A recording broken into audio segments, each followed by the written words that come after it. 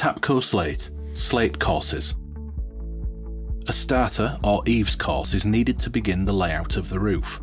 Prepare a set of 3/4 size slates. Cut the top off at 12 inches, 305mm, from the bottom of each slate. The eaves course will take 3.5 slates per linear metre across the eaves of the roof. The marked fixing guides of the eaves tile should not be used when fixing.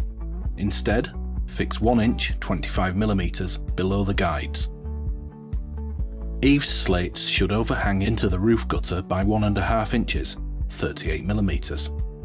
Start with a dry run to gauge the layout so that smaller cuts are avoided. The first course of full slates are laid over the eaves course broken bond.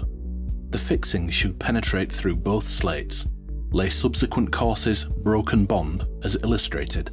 It will be necessary to cut to start and finish every other course. Allow a 1.5 inch to 2 inches, 38mm to 50mm overhang at the verge. Tapco dry verge should be fitted before fitting slate. On a felt and batten roof structure, a separate batten is needed to fix the eaves course. The top of the slates should oversail the battens. All slates should be fixed with 2 fixings per slate.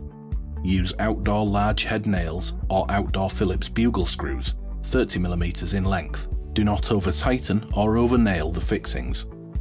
Make sure that the slates are securely fastened to battens, especially around flashing materials.